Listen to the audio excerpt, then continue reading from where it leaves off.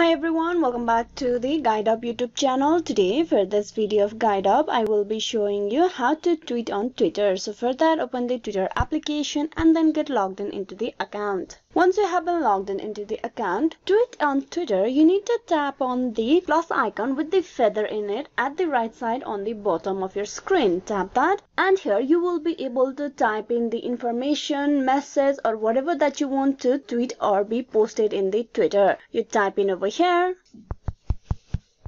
There you can see the message that I have just typed in. Now you need to post this. For that, tap on tweet on the top right corner. This is only for the message or text that you want to post on Twitter. On Twitter, you can also tap and choose for the option to be posted like photos, GIF and location. Similarly, you can choose the people whom you want the tweet to be visible. Like if you tap on the all followers drop down menu, you will have the option to choose the audience which will view your Twitter tweets. There's two options, that is the all followers and Twitter circle. Likewise, if you tap on everyone can reply, where you can pick who can reply to this tweet of yours. So there's three options: everyone, people you know, only people you mention. With that, once you choose that, the updates will be saved. Now if you tap on tweet on the top right corner, this will be posted on your Twitter home feed. So this is how you can tweet on Twitter. Hope this video was useful. Please like and subscribe the Guide Up YouTube channel. Thank you.